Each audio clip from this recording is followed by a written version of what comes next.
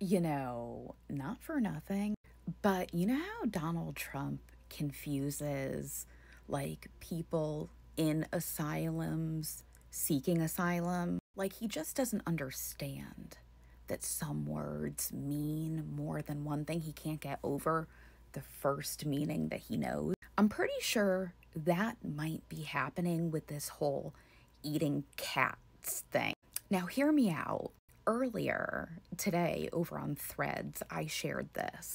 And if you don't follow me over there, hilarity ensues. I am always and forever talking shit. But today, I shared this after a minor epiphany I had this morning.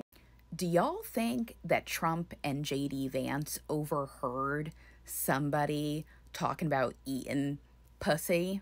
And then they were just so unfamiliar with the entire concept that they assumed people were actually eating cats.